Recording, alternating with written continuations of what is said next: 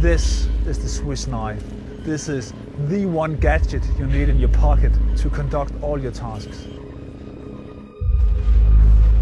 The popularity of the CV90 comes from the combination of firepower, mobility and also armor protection. The Mark IV is the latest generation, the 5th generation of CV90. We set out to be ahead of our competitors when the next program comes in with the new set of requirements. And that's the way we have worked since the original development of the Mark 0.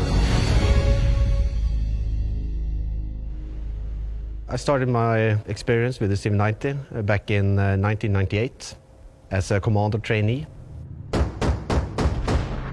The popularity of the CV90 for the Norwegian Army comes from reliability. It's a vehicle that we can trust without a large logistical organization supporting it. I can refer to my experience during operation in Afghanistan: mobility, armor protection and firepower. All of those three together made the CV90 a force multiplier. The mobility could take us to positions where the enemy didn't expect us. We could surprise him.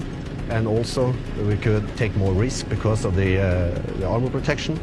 And most of all, when we got into favorable combat positions, we had the firepower to actually inflict the enemy and succeed our operations.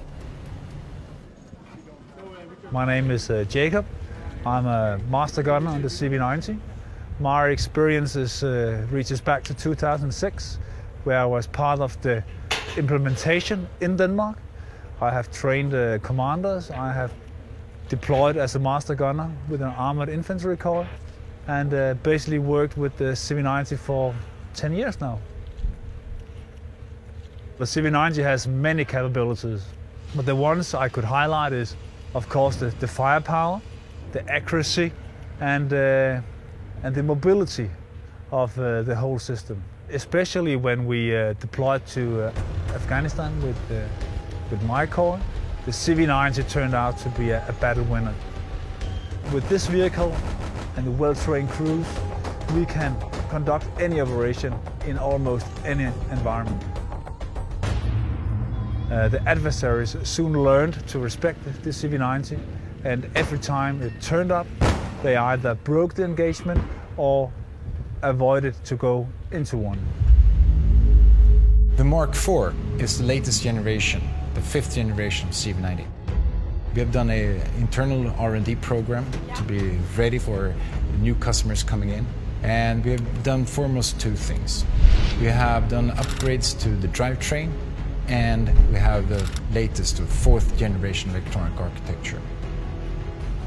There is not 1 year where we have laid down the pen from the specification of the CV90, constantly updating the capabilities to stay ahead.